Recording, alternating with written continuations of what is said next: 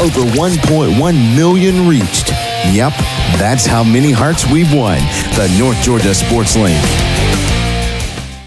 Dawson County secured a postseason berth on Friday night, finishing the sweep of Fannin County.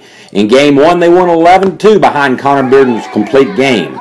Dawson had to pull out the drama for Game 2, rallying to win 14-13.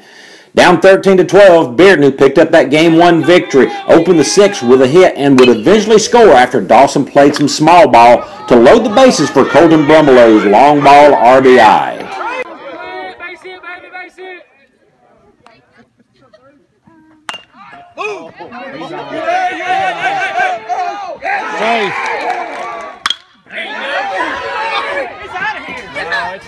Clint Garrett would score the eventual winning run and set up the save opportunity for Tucker Maxwell.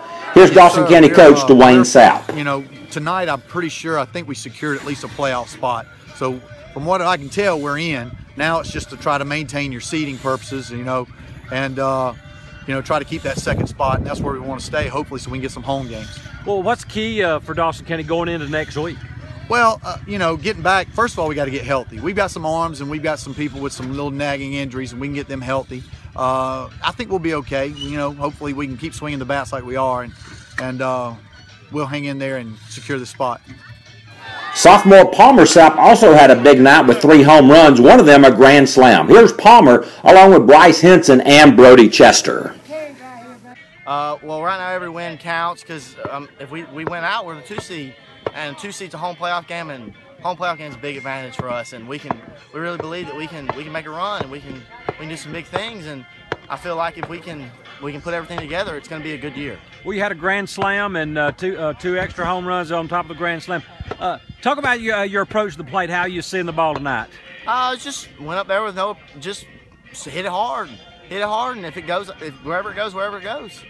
It's a big win. It's 2 big wins, to be honest with you, to get us in and give us an opportunity to shot at playoffs.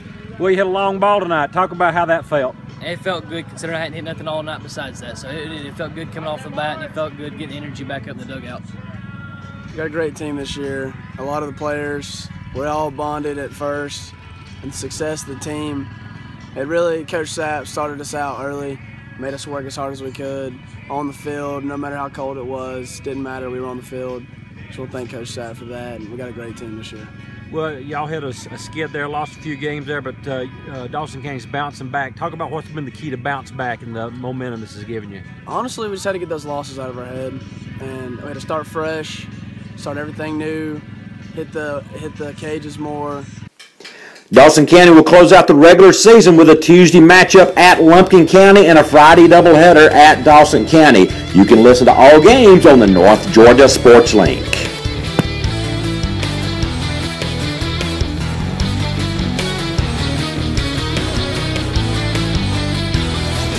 Home of the real award-winning sports crew. Yep, 5 times in a row, known as the Tim and Bo Show. Only here, the North Georgia Sports Link.